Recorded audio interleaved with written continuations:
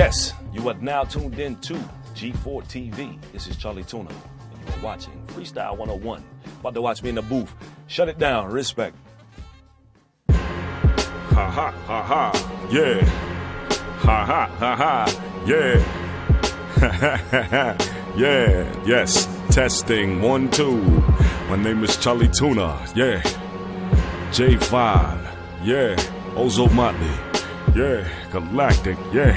G4, yeah. Hey, Chali 2na in this place, one time. Let me tell you, let me space one. Rhyme in your face, son. Yeah, and when I come, I embrace 1 or 2 or 3 of y'all. Hey, but then again, let me tell you that I run like Bruce Jenner, or should I say Jenner? No beginner, yeah. Hey, I spin just like a spinning top. Hey, and as I spin, I don't stop. Yeah, freestyle off the top, yeah. For the channel Freestyle 101 G4 TV. Yes, it's begun now. When I come freestyle. Just spitting all the while. The words might intertwine, they might match, they might repeat, but yo, you can't catch the fish. So watch that hook. Yeah, tuna fish is about to take a look. Yeah, hey, turn the pages of the book and don't be shook, cause it goes like, for your further enjoyment, on some more murder your boy script. Rappers flee and sit up under the tree while all the toys sit at Christmas time. Spit with the mind of the sickest kind. Got midgets in line for my tickets down the ticket trying to see my show. Stop and stare with the aqua glare. Watch the coppers tear through your rockaware. Enough strength to stop a bear in his tracks. More green than the spinach patch. Women give me love like a tennis match within this rap. With a mic and a tennis rack, I beat your business back to your old life like Agent K and Men in Black. I'm in the winner's brag, bully style, snapping your suspenders back. Fully powerful, bring independence back. That rapper everyone admired, run and hide when the gun is fired while my metaphors are mummified.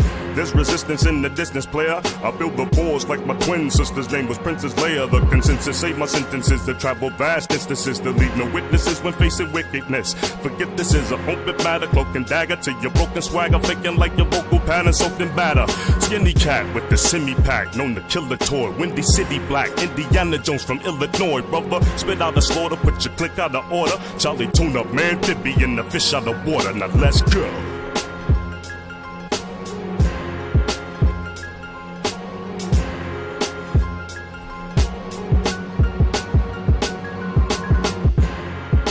Yeah.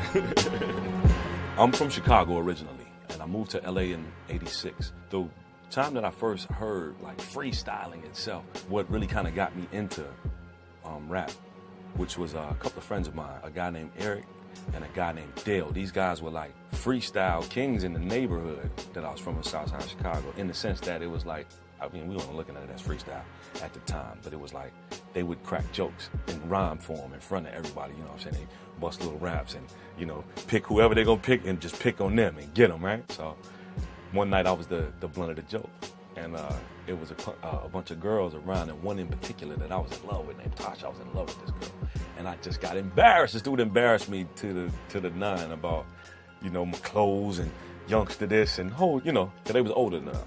So I felt real bad. The girls laughing, blah, blah. I was so salty that I went home, and I was like, you know what? I might not be able to think on one of those things off the top, but I'm going to write something and memorize it just for this dude. So I sat and I wrote like a big paragraph and memorized it, just aiming and poking fun at the dude Eric, because Eric was the one who really was getting at me. So I was like, all right, cool. So summer went on, you know, a month or so went past, and got a chance. The exact same scenario. You know, they busting rhymes in front of the girls, and I'm walking over there, about to be the target. So they started in on me. I was like, ha, cool. I was like, all right, man, can I get one? They was like, you can't rap. I was like, yes, I can. Watch. And I spit what I wrote. And the crowd was like, oh, the girls was all happy. I kind of felt like I got my revenge. And the feeling that I got is the bug that bit me from there. I just was like, oh, let me try this again. I kept going. The first time I ever heard professional dudes freestyle, or cats who are like MCs, actually, who are taking it serious, freestyle, I moved to California. My mom let me like go and just explore Hollywood Boulevard. So I was like, all right, cool. And I was out there just like walking around and checking things out. There was a crowd, and these two dudes were battling back and forth, right? It's one light-skinned guy just standing there kind of with his mouth like, whatever, looking at the dude. And the other dude was going for it. He was, you know, he was sounding cool. He was going for it, though, you know, like really putting his heart into it. This other dude was just standing there like, whatever. And I'm thinking to myself, man, is this dude, like, gonna be whack, or is he just that good to where he got the confidence that he's just looking at it? It turns out that this dude was amazing. He slaughtered that. And when it was his turn, he slaughtered the dude. And everybody in the crowd kept calling this dude Microphone Mike. And I'm like, who is Microphone Mike? Who later turned out to be Micah 9 from Freestyle Fellowship. So that was like my first time really seeing it, like 8 Mile style, so to speak. You know what I mean? So what separates Los Angeles' underground from, I guess, the rest of the world, so to speak, is just the level of talent, first and foremost. It's a gang of talent here. This place being the mecca of entertainment, so to speak. There's a lot of talent here. There's a lot of talent born here. There's a lot of talent that kind of migrates here. 2, it became almost a movement that paralleled jazz.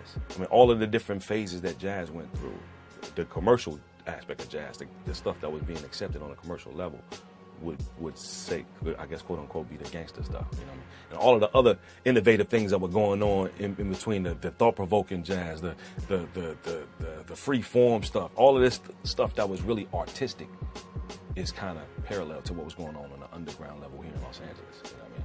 Whereas like the Bay Area kind of had that same thing too, but it was influenced by another different climate of stuff that eventually turned into like the hypey music, the hypey movement and stuff like that. New York had its own climate, whereas New York was kind of like the mecca of hip hop.